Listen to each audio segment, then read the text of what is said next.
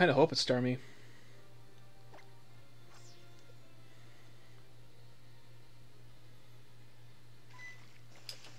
It would be amazing if it was a Starmie, because Starmie is a 5% encounter on this route.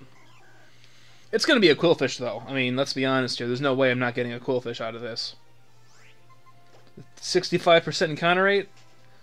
Of course it's going to be a Qwilfish.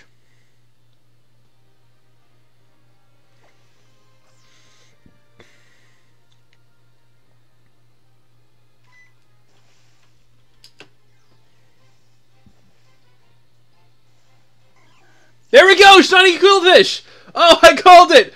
Oh, thank the Lord the drought is over! Oh, we got a shiny! Oh my god, it's been 3 weeks! It's been 3 weeks! Oh my god, we got it! We got it! Oh, thank god! 8 chain! 8 chain! Oh my god, it's been 3 weeks! That Ariados over there, it's been 3 weeks since then. Oh my god. Thank God we got something. Okay.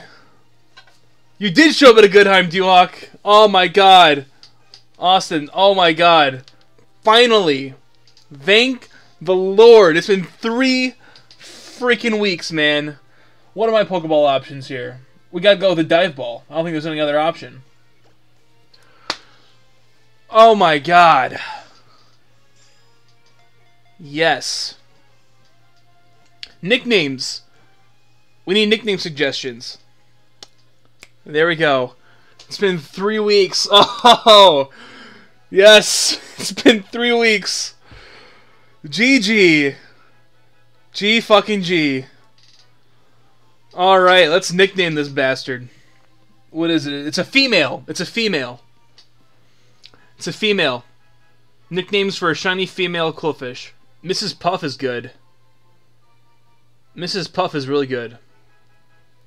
I like Mrs. Puff, actually.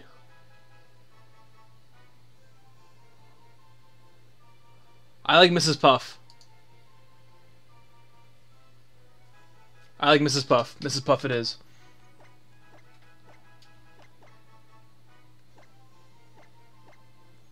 I like Mrs. Puff. I was gonna... Spoiler alert, if I did catch the Inkay whenever I was going for it, I was gonna name it Squidward. So Mrs. Puff works well for this.